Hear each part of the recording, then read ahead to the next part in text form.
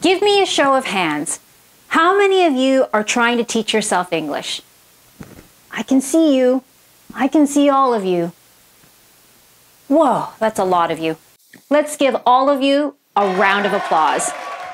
Hi, I'm Dora, and welcome to another wonderful episode of Bite Size English. In today's episode, I'm going to give you some advice on how to teach yourself vocabulary. As an ESL teacher, these are things which I teach my students whenever they need to learn new words. And now I'm passing that information on to you, the ones who don't have access to a classroom or a teacher right now, so you can succeed in your language goals. Are you ready? Here we go. Throughout all our episodes of Bite Size English, we've been giving you those tips on how to learn and remember vocabulary. See it, read about it, try to use it, write it, then listen for it, and try to say it. Do it multiple times to put that new word from your short-term memory into your long-term memory. But when studying vocabulary, there are actually 9 different ways of looking at it. To show you what I mean, let's look at one word through those 9 different lenses. The word is cheap. First, how did I pronounce it? Cheap. Pronunciation is all about muscles around your mouth. To make the ch sound, your tongue is high in your mouth, your teeth are closed, and you push a pop of air through your teeth. Ch.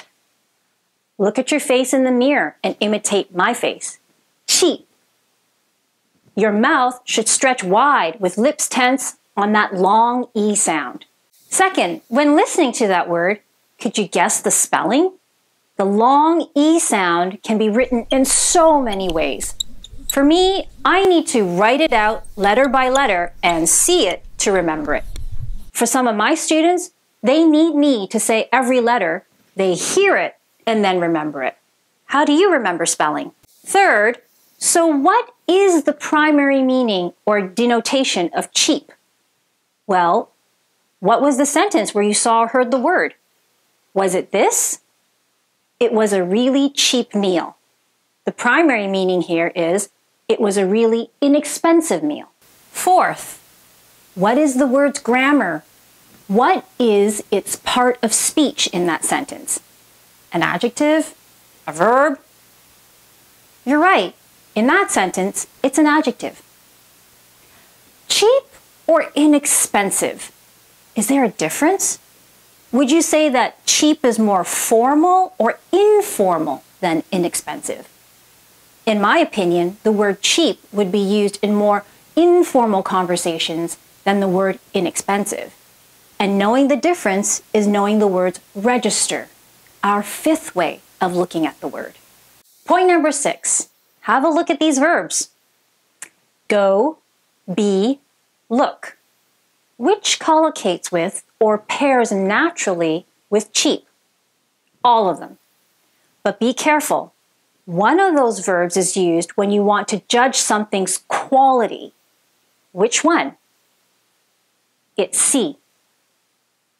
Which leads us to point number 7. What if the sentence said, it looked really cheap? You've changed the meaning of that adjective to be about how something was made. When a word has more than one meaning, that is polysemy. Not only that, but the connotation can change. Our 8th point. What is connotation? It's the cultural meaning of words or expressions, which is more than just the dictionary meaning. Because saying something is cheap can be interpreted as being of poor quality. Don't say we sell cheap things. It's better to say we sell affordable things. And never say a person is cheap, as that has a really negative connotation, unless you want to be mean. You can say that the person is thrifty, and they choose to spend their money wisely.